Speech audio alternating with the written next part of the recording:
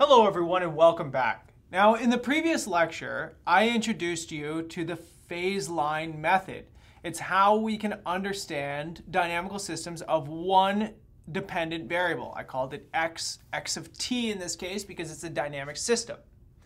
Now in this lecture, we're going to step things up and we're going to move to planar dynamical systems. That is dynamical systems with two independent variables. And we are going to look at the aptly named phase plane method. Now, the phase plane method is slightly more complex, and you should understand why. We have another dimension to potentially move in that we didn't have when we had the phase line method. So this is where your understanding of calculus, your understanding of geometry and vector fields is going to come into play. Now, in order to walk you through this, I'm going to do it with an example. The example here is going to be very, very similar to what we saw with the hard and softwood example from 2 lectures ago. But in this case, I am going to use a whale example. So I'm going to say let B equal to the number of blue whales. And I'm going to assume that F is equal to the number of fin whales. So I'm going to model blue and fin whale populations over time t. And I'm going to assume that these 2 whales compete with each other for resources, that they have a carrying capacity, that there are only so many of them can exist before they start competing with themselves in exactly the same way as we saw with the hardwood and softwood examples. So let me go ahead and write down a dynamic model for this. Again, we're going to assume a sort of logistic function, keep things a little bit simple, but again, biologically reasonable in many cases. And I will explain to you how the model was derived as we walk through each component. Okay, so the growth rate, or the rate at which the blue whale population changes, dB dt, derivative of b with respect to t, this is going to be 0.05b. Remember from the hardwood softwood case, this is the assumption that your population grows proportional to how many you currently have. Okay? More blue whales means more in the future, potentially. This is a 5% growth rate, right? So whatever the population is now, we assume that they will grow 5% as time goes on. But, of course, they cannot grow forever. So what we will do is we will assume that the current habitat that these things live in can support a maximum of 150,000 whales. Okay? So what this says to me, when I read this like an English sentence, growth rate is 5%, and I have a maximal possibility of 150,000 whales. Now, why do I know that that's a maximum? Because if B is larger than that value, this whole component becomes negative and starts pulling down the growth rate. So I could potentially increase up to my 150,000 if B is smaller than it. This is positive, I'm going up. But if I get bigger than it, I want to get pulled back down, right? Too many whales, not enough food, not enough resources, not enough room, and so I get pulled back down.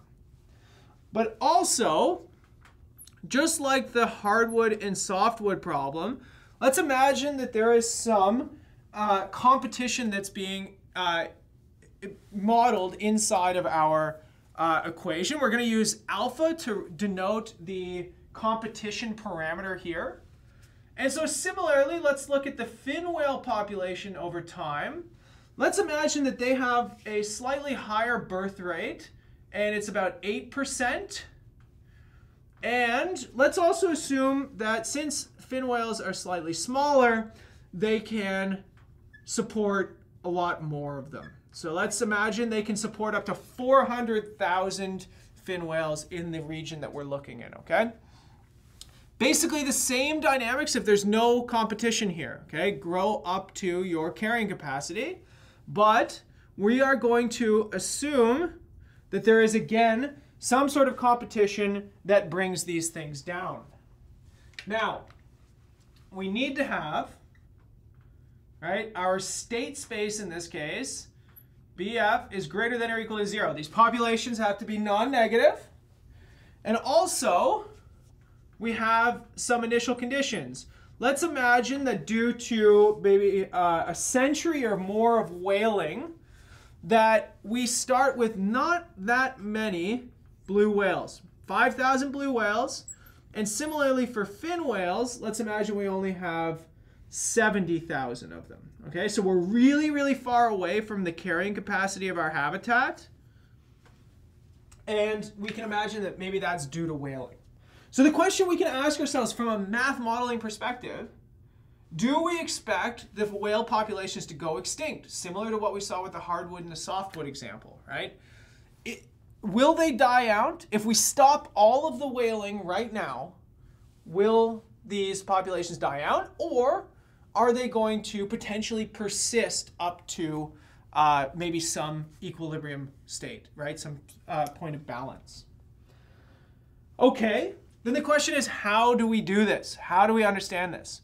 Well, let's think about this in the same way that we thought about phase line diagrams in the last video. This defines a vector field at every point in the BF plane. Right, so I'm hiding time in the background here again, just like what I did with the phase line diagram.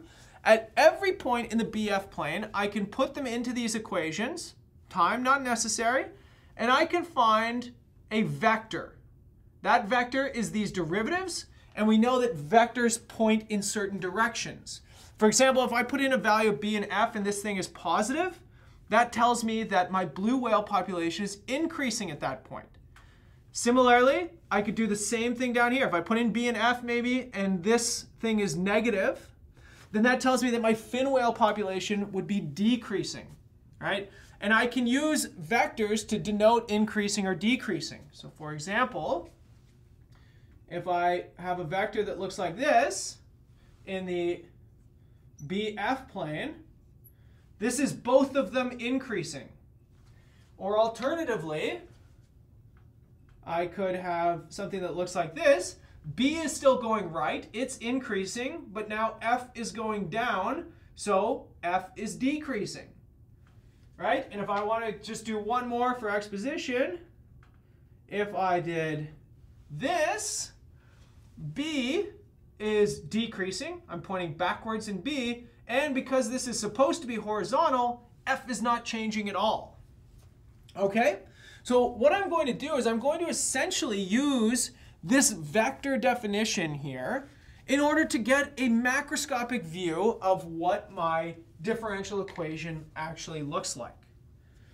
Now, what I'm going to do is I'm going to sketch out what are called the null clines. Okay, so null clines. They are when you set each one of these components to 0, but not both of them. Remember, steady states need both of these things equal to 0. A null cline is each one individually. So the first null cline is this. 0.05b, 1 minus b over 150,000 minus alpha bf is equal to 0. That is null cline number 1. Okay, so what does that represent? Let's think about this geometrically first. Every point on this set is going to represent a point where the blue whale population is not changing. That means that my vectors at each point on this line are going to be purely vertical.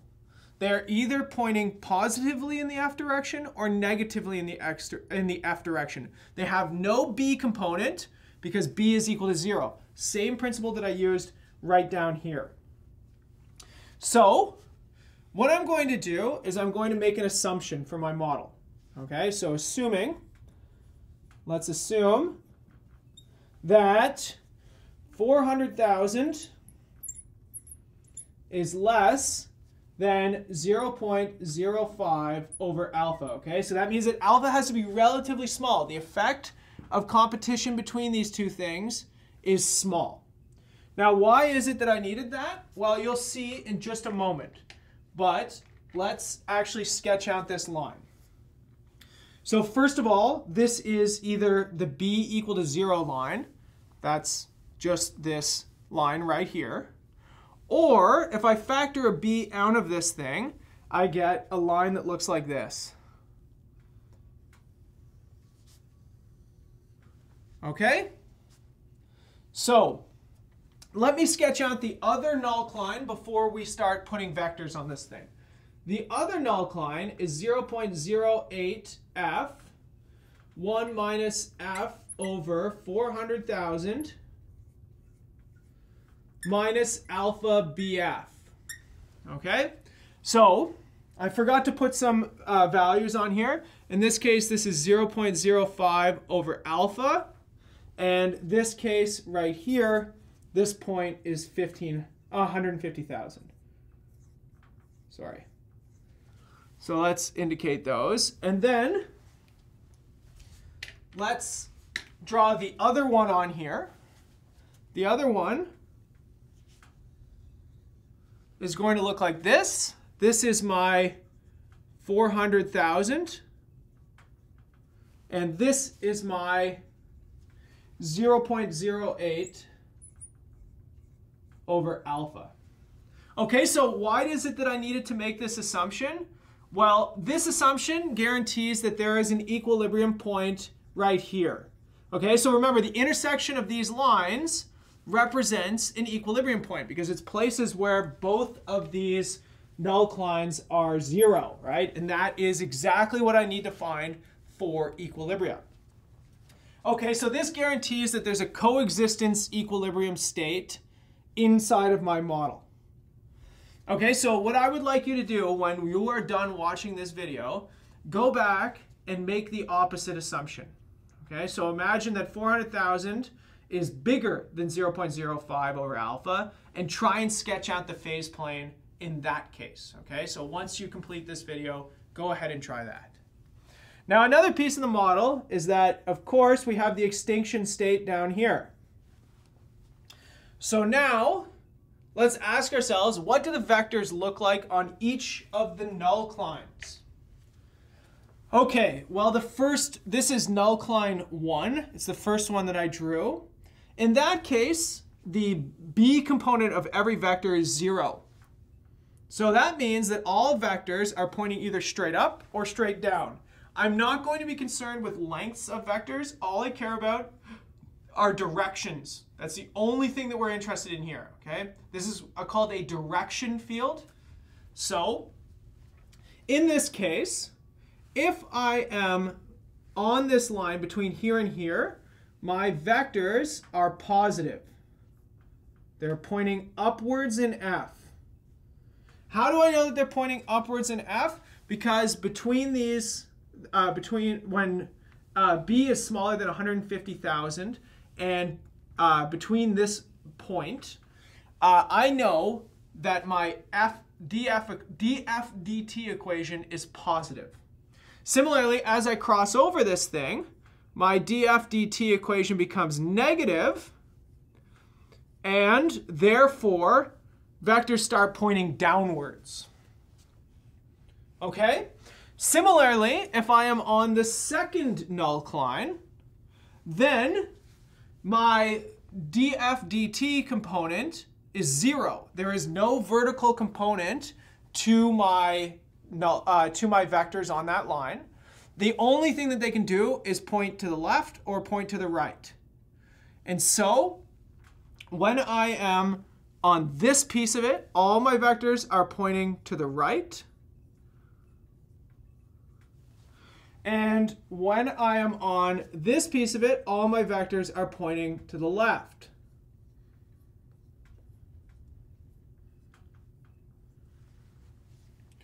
Okay? So, in this case, now we can use this information to fill things in. So first of all, if f is equal to 0, so f is equal to 0, that makes this equation completely zero as well. I'm still on a null cline. And I essentially have a phase line diagram. So I can also sketch on some vectors along the B axis. If I can already get information out of this thing. If I have if I have no fin whales, I can see that I will converge into the carrying capacity for the blue whales. I mean, this is at the cost of the fin whales going extinct, though. Okay, similarly, I am coming down when I am on this null cline. I am always moving towards the carrying capacity of the fin whales. So again, if there's no blue whales to compete with them, B is equal to 0, all I'm left with is a single equation. All of this is equal to 0. And I am stuck on the F axis, and everybody is moving in towards that carrying capacity. The whales will grow until they can no longer support their own population. Okay, so now what happens? What happens if maybe I'm in here?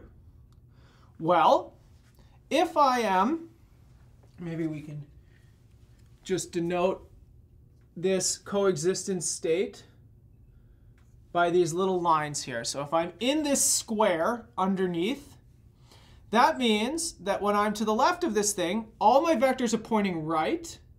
And when I'm under it, all my vectors are pointing up. So any vector that's going to be in this little square down here is going to be pointing up and to the right. Up and to the right. This is something that takes a little bit of practice. This is not easy to do. But essentially, how I know that is based on my null clines. If you want to, if it makes things easier for you, you can pick values down here and put them in and see if you get positive or negative entries, and that might help you to do a little bit of sketching. Okay, then once I cross this line but stay under the null cline, I'm still pointing up, but I'm pointing to the left. So I might be looking like this. Right? And the first thing I want you to note here, these don't have to be perfect. You just want to get a feel for what things are doing. Okay, so what happens if I cross over the null cline and I'm in between? Everybody's moving left, and everybody's now moving down.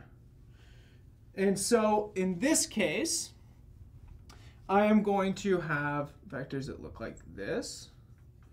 And then over here, we are moving down and inwards. And similarly, once I catch myself in between here, right? So again, if you're having trouble with this, try and go ahead and make a little table of values if you want. Plug in some values of B and F to see how things go. So let's see this. And similarly, over here, we're kind of pointing this way. Over here, we're pointing this way. Now, you can see, it's not the prettiest picture in the whole wide world. That's okay, right? Because it allows me to get all of the information that I really want in the same way that a phase line diagram would. Now, what is it that I can see from my picture here? Everybody seems to be pushing me into the middle, right? So remember what each one of these vectors actually represents. It's telling you the direction that a solution would be heading in, right? These are tangent vectors, if you want to go back to your calculus class. So it says that if I start with a solution here, I'm going to start kind of pushing myself in, and I might sort of follow something, and it keeps just pushing me up. And you can see everybody is really, really focused in on this coexistence state, right? We're all kind of focusing in. It's like all cameras and eyes have been turned towards coexistence here. Same thing if I start with a population way down here. What's happening? I keep growing, and I keep growing, and I keep growing until I get there to the coexistence state. I don't know exactly what's going on here. We'll go deeper into the analysis later on in this class. But for now, we're going to use a little bit of vector calculus intuition. I don't know exactly what the solutions to these things look like. I'm just using my little vector field here to get a feel for it. So same thing, if I come in here, maybe my solution looks like it's increasing up and it gets pulled into my coexistence state. If I start way up here, lots of fin whales, not many blue whales, I get sort of pulled down into my equilibrium at my coexistence. So if we think about where we actually started, we said that we measured the blue whale population to be 5,000, so somewhere, way down here, and the fin whale population somewhere around here, around 70,000. Not to scale, obviously, but what's going to happen? The populations are going to grow, right? In this region, all the vectors are pointing up and to the right. So my populations of my whales will continue to grow until, at least it looks like, visually, I'm going to hone in on that coexistence state. So in this case, at least I have a graphical method that can help me out and tell me a little bit of information and say, without doing a whole lot of math, it seems like my population for my blue and fin whales is going to grow to a nice coexistence, a balanced, steady state in this ecosystem, a place where both of them can exist, a place where the predation or the competition between them is balanced out by their own growth year after year, right? They're not doing any competition anymore for resources. It's completely balanced by this birth-death process. Now, before we conclude, the last thing of this is I made the assumption that this is true. What I would like you to do, as I said earlier, is restart the problem with the opposite inequality. That's going to put this intersection down below here, and it's also going to put this intersection over here a little bit. And what I want you to try and figure out is if the conclusions still hold. Can you still get a coexistence state in which all of these vectors point towards it? And, from that, what would you expect the populations to behave like in this case? Now remember, this comes down to how small the competition parameter alpha actually is. Remember, to make this thing bigger, I need alpha to be huge here. Sorry, very, very small, pardon me. And so if alpha is very small, that means the blue whales and the fin whales aren't really competing all that much with each other. But if alpha is big, this is not going to be true. That means there's a lot of competition. And so we want to ask ourselves, is it still possible to have coexistence here? Or maybe the blue whales drive the fin whales out, or the fin whales drive the blue whales out, or maybe they both drive each other out into extinction, right? So I leave these as problems for you to get some practice with these direction fields, and I'll see you in the next lecture.